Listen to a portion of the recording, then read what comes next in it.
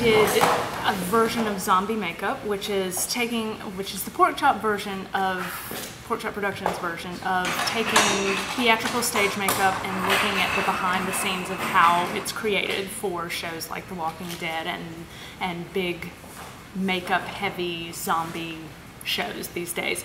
And we went through kind of all the materials that we used and did a little bit of history on stage makeup and where it came from and where it's been and where it's going, and then we did some application processes to it. So we've got our wax on there. Now we are going to start building our bruise. And the way that we build a bruise is we start with red. I thought it was a whole lot of fun.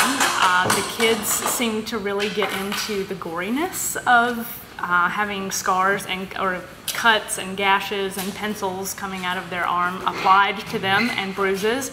And being able to participate in summer reading is something that Porkchop Productions loves. Each year we're asked to come to libraries across the state and do these types of workshops as well as shows. And I think we love this so much because it's with a teen audience, and we're usually with younger elementary school audiences, but to be able to connect with teens on their level with something that is a little out there. I mean, most people aren't talking about the goriness and stickiness of blood or runniness of blood, and just this is a lot of fun, and we love doing it.